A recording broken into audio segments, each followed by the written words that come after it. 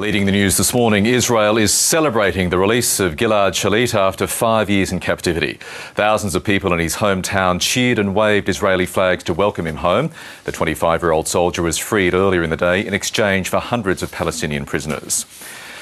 The US Secretary of State Hillary Clinton has made an unannounced visit to Libya. Ms Clinton is the most senior US official to visit the country since the uprising started against Colonel Gaddafi.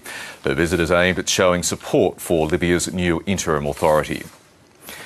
There are growing fears in Bangkok that rising floodwaters may breach the city's defences. Frantic efforts are being made to add more than 1 million sandbags to barriers in the north of the city.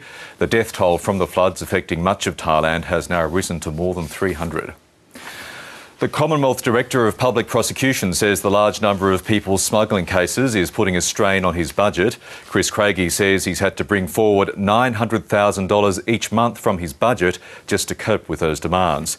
He says 83 people smuggling trials will commence this financial year alone. And Qantas says it will continue to ground more planes if its engineers continue overtime bans. The airline will ground another 2 planes from Monday and has cancelled 80 more flights over the next 4 weeks. Qantas has rejected an offer by engineers to remove some overtime bans if they're paid extra money.